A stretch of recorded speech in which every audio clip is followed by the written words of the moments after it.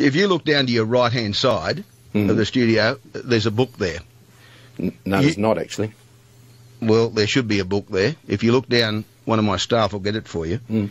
As a man who's confirmed with me on many, many occasions of your staunch religious beliefs, that when you tell me something, as you did on Monday, and you've repeated that now, do you understand now that I think you misled me and my listeners on Monday? Well, I didn't, Ray. Well, there's a Bible there. Do you want to put your right hand on it and swear on that Bible? Well, I don't have one, mate.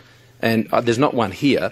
And I don't see what my faith's got to do with it, Ray. Well, then it would be easy for people to believe. Mate, you get to judge my policies, but you don't get to judge my faith, mate. No, it would be easier for people to believe you if you were prepared to I don't have to swear on a Bible, mate.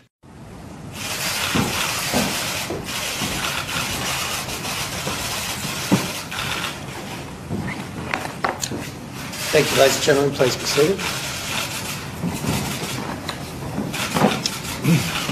Your Excellency, I present the Honourable Scott Morrison to be sworn into the office of Prime Minister. Mr Morrison, I invite you to take and subscribe the oath of office as Prime Minister of Australia.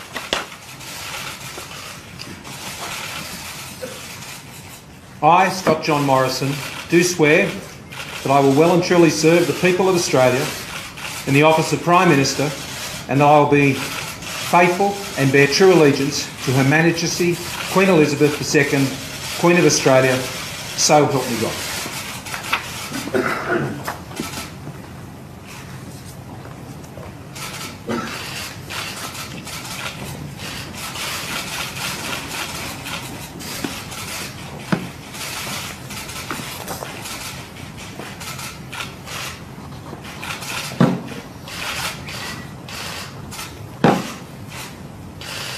You're now the 30th Prime Minister of the Commonwealth of Australia. Congratulations. Thank you, Your Excellency.